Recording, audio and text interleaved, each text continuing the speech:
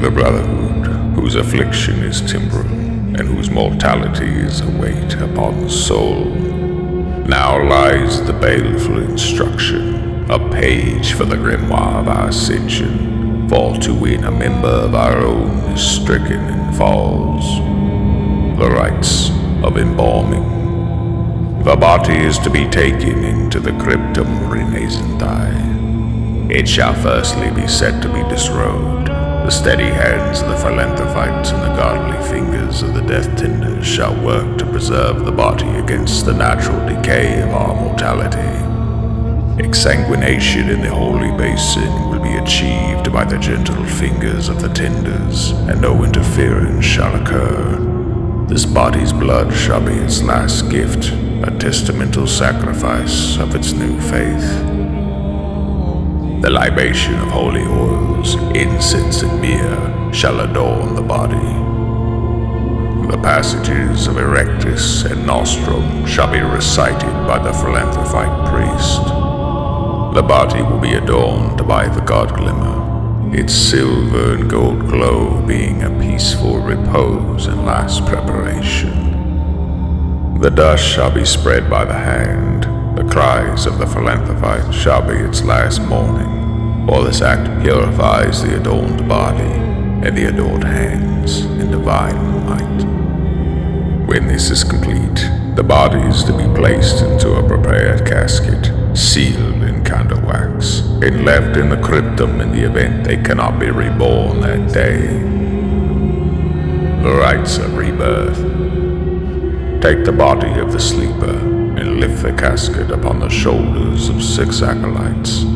Their bodies must be unmarred by the whippet or scourge, for they must not have been aggrieved or savaged before this.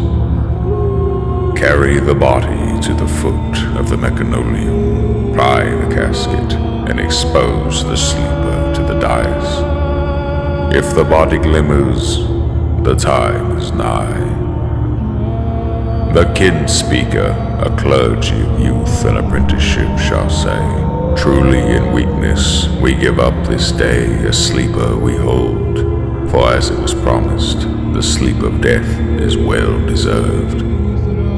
And the mechanolith, hallowed in its waking, will in a voice of saintly crackling vibrato shall speak.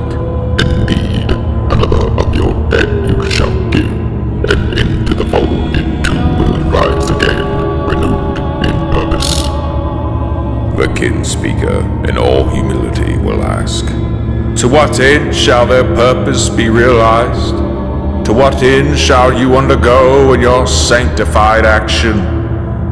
The machine, tender and powerful in its benevolence and exertion of our master's will, shall state, "In their mortality they have met the destination of all imperfect beings, so too in their imperfections they toiled with body and mind against nature under the shadow of our dominion. For their weaknesses they will be remade, reborn, in the purified sight of us, your betters. Or if they have no eyes, we shall bestow upon them sight. Or if they possess no limb, we shall engrain a new, perfect, or task divine. Or if they lack a tongue to speak, we shall imbue them with the words of our almighty grace and truth, to speak of our holiness for a generation. For if they died in sickness, as was foretold, they shall be born unfettered. The acrid wind and blighted earth will plague them no longer.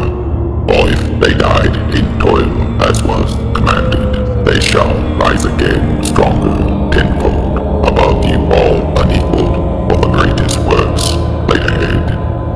For if they died in battle, either foe or friend, then their broken bodies shall be used up to regain our strength, and henceforth join the fold as a brother in arms.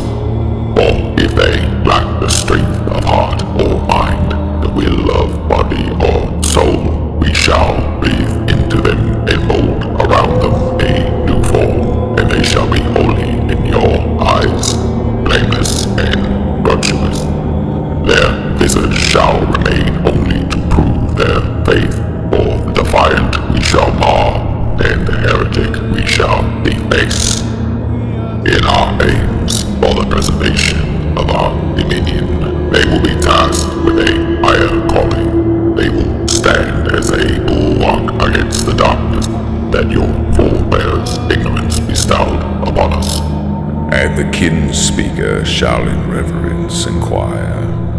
Then how shall this vessel serve?